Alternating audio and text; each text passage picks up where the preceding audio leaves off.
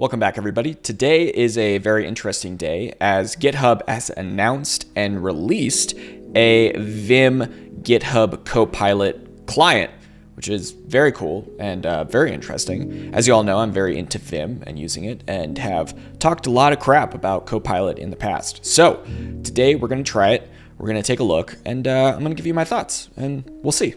Without further ado, let's jump into it. Real quick, before we get too deep into things, if you like videos like this and you want to support the work I'm doing, like, comment, subscribe, do all the things, find me across the internet. It really makes a difference and I really appreciate it. So here we are at the actual repository, and the very first thing that I notice is this looks like written in one go by Tim Pope, who, if you don't know who Tim Pope is, he's like the freaking godfather of Vim. He's written basically every incredible Vim plugin you've ever used, and he's got a great beard. Look at that. So yeah, it's clear that GitHub partnered up with a just god of the Vim community to actually do this. So let's give it a try. Let's see what we need. So number one, installed Node.js, and let's just take a quick look at what Node version I have. Okay, 16, so that should be fine. We need just 12 or better. Looks like we also need a pre-release build of neovim, so this must only be a neovim plugin. Let's take a quick look at what version we have for that. Whoops, this is nvim version. This is a release build. Okay, so I'm gonna have to get a nightly build of neovim, so let's do that real quick.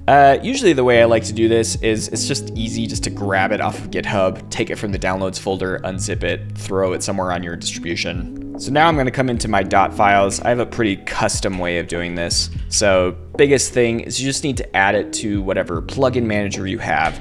All right, so in theory, we have everything installed. And now with this sample Go program, we can actually, I guess, initialize a bunch of stuff. So let's see what we get with Copilot. Copilot, first copy your one-time code, press enter to open github.com in your browser. Success, now we need to authorize. Congratulations, you're all set. So now it's asking me to actually agree, authenticated to GitHub as my username. Okay, cool. Now Copilot help.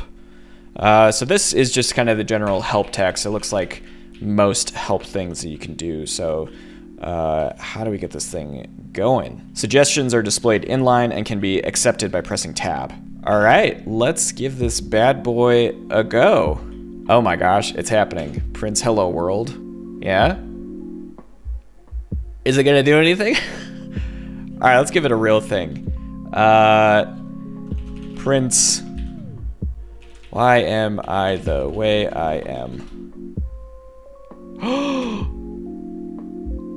Oh my gosh. Holy cow. Okay, let's actually have it do something semi-tricky. Let's say authenticates to a Kubernetes cluster. Not quite. Okay. All right. It's really trying. It's trying with some print lines. Okay, that's fine.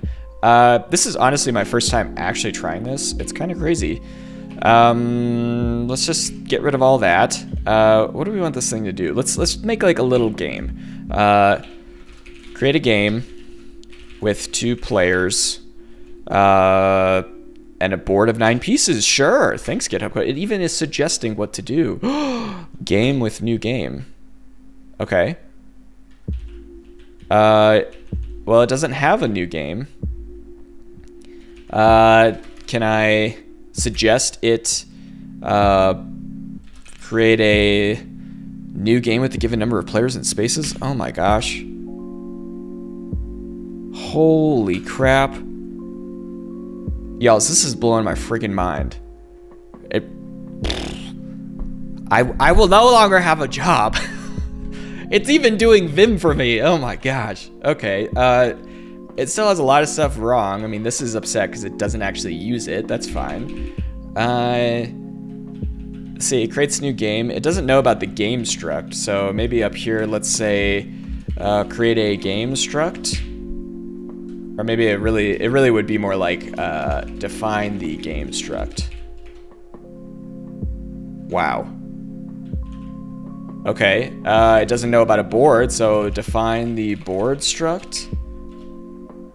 I really have no idea what kind of game this is actually going to be. I mean, it has a board, it has spaces. Oh, now it's like the number of spaces. Spaces redeclared, spaces. Okay, so this chunk is really interesting to me. It generated an invalid go struct where it's redeclaring spaces over itself. This is definitely not something you would, I mean, this is like syntax error 101. You can't redeclare something inside of this struct. So let's call this, I mean, this is really the number of spaces, the spaces on the board. Yeah, I can see why I did that. I mean, they're both spaces essentially. Let's just be pedantic num of spaces. And then this is like, oh, what's a space? Okay. Declare space. Wow. Okay. Cool. Now it wants a player. Declare player. Sure. The amount of money the player has. There's money now in this game? Wow. All right, so we have our player, we have our spaces, we have our board, we have our game. That's a lot of structs. That's fine. So we create a new game, and this is calling a method called new board. I'm really just pulling the thread. Create a new board with a given number of spaces. Yeah. I mean, that seems like the method we want. New board. There it is. I'm just gonna give myself some space. There we go. So now we have a new board method. Let's just read through what's happening. It's creating a board with a number of spaces. Oh, that's fascinating. So it actually captured my change that I made called this number of spaces. Wow. I still have no idea what's happening here. So we get a game, play the game. It just calls a method play. Sure. So I guess game now needs a method. Create method game method play. Yeah. Do it. I guess maybe create method play for game struct. Do the thing. All right, it's borking out a bit on me. I am completely shocked. I am completely shocked. Maybe I might not be giving it good, like, specific enough things, but already just like the most generic things I'm telling it, it's creating, like, you know, legitimate code to do this stuff. This is crazy. All right, let's try this again. Define the play method for the game struct. All right, it's definitely borking out a bit on me. This is getting a bit spaghetti code, I'm not gonna lie. It's a little all over the place. I'm not sure, you know, what its intention was with these two player types. Okay, so that's all good and well. It definitely can write some Go. I want to see, let's see, let's just get rid of all this.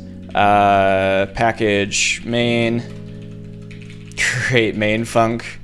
Can you do it?